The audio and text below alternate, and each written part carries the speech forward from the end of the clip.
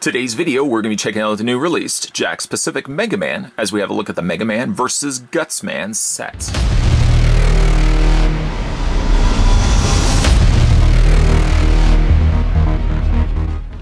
Created by Dr. Light, Mega Man volunteers to defeat the 6 robot masters of the nefarious Dr. Wily that are causing havoc in the city. Each figure set includes 2 articulated double-sided 8-bit figures with swappable weapon accessories. Collect them all to fully power up Mega Man.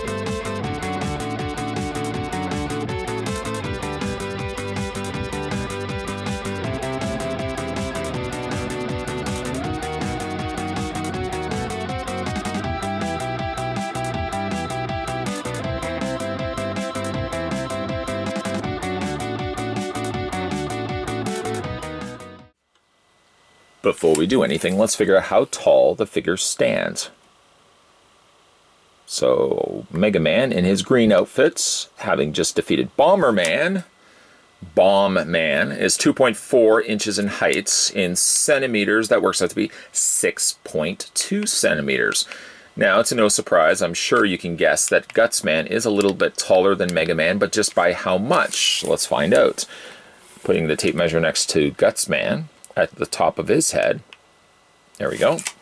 Gutsman stands at 3.6 inches, or in centimeters, 9.3 centimeters in height.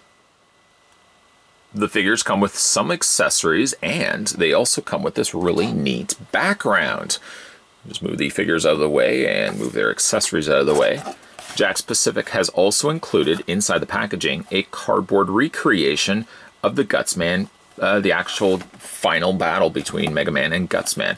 It's just done on cardboard, and you can see the back of it right there. But it's a really nice, neat way of displaying the figures. Here you can see Mega Man's life bar, and next to that is Guts Man's life bar. And you can then take the figures and not knock everything over, but you can take the figures and you can put them inside the cardboard display, which I think is really neat.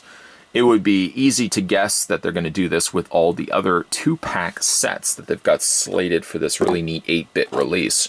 Just to also show you the packaging, let's just move everything out of the way.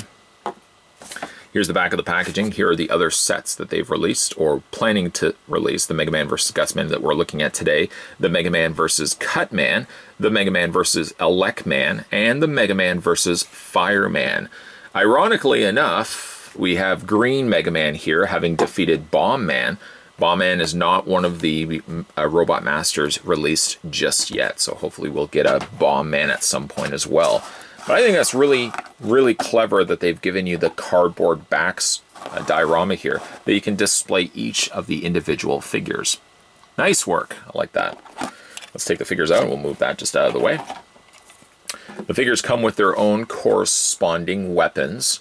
The bomb included is the Hyper Bomb. I believe it's called the Hyper Bomb. When Mega Man, the Blue Bomber, defeats Bomb Man, you can take the bomb and attach it. See, there's a little connector point right there, and you can just attach it to Mega Man's hand like that. Mega Man also does have posability. You can move his arm up and down, so you can make it look as if he's throwing the bomb. Gutman, on the other hand, comes with part of the rubble, the boulders that he picks up and hauls over at Mega Man. Here it's a little bit smaller represented instead of the big, more bulbous boulder that he ends up throwing in the game, but it's a nice little added touch that Jakks would include with these figures. The neat thing about it, though, is that you can take the weapons and you can swap them. So if you want to take the Hyper Bomb out, you can replace it then with Gutsman's. Mega Man would, of course, be picking this up and throwing it, but he wouldn't be necessarily this color, but you get what is happening here. You get the option that you can swap these weapons out, and that's a really neat-looking touch. If you wanted to, you can give Gutman the bomb if you wanted to, even though he's not using it in the game. And still, again, you can swap the weapons out. I like that a lot. So let's have a look at these individual figures. 2 things that I am absolutely in love with is the fact it's Mega Man for starters, because Mega Man was one of my go-to games playing as a kid. I must have played Mega Man 2 and Mega Man 3 until those cartridges didn't work anymore. Of course, I'm being exaggerating a little bit, but you know where I'm going with this. I didn't play Mega Man 1 as much because I did find Mega Man 1 to be a trickier, harder game to play when I was 8, 10 years old. But still absolutely adore Mega Man. And I also love the fact that Jakks would give them the two-dimensional, or in this case, a three-dimensional pixelized look. Especially for the fact that they would give you two sides to it, simply not just giving you the one side and then cheaping out and just giving you a black back surface. Can't remember who had done that before. I think it actually might have been Jakks that had given us standalone Mario characters, which was fine for what it was, but there was unfortunately no finish to it. It was just a black, I think it was just a black background.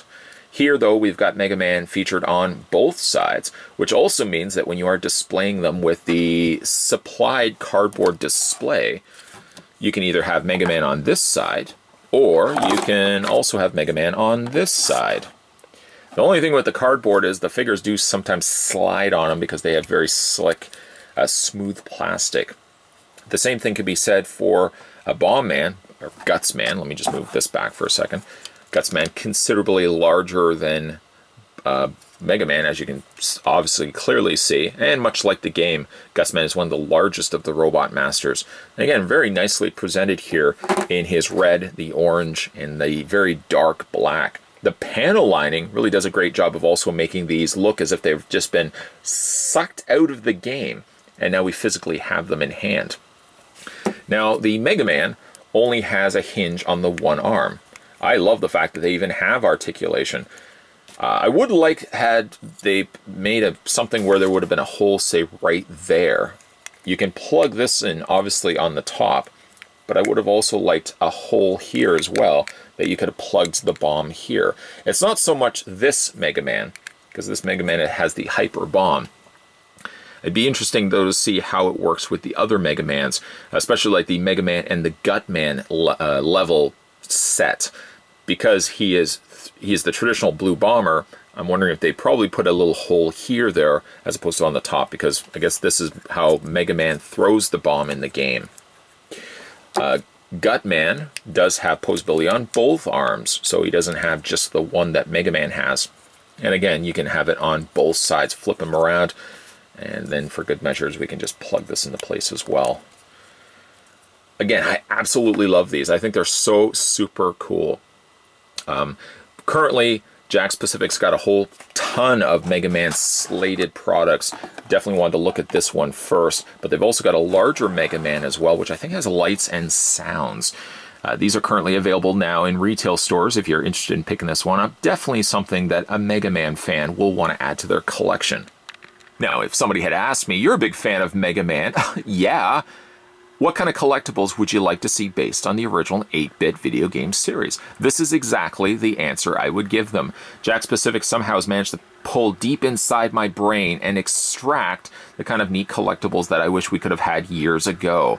Here we have recreations of Mega Man packing with the Hyper Bomb, attacking Gut Man on his own level. The cardboard background diorama display is the nice icing on the cake to display the figures with.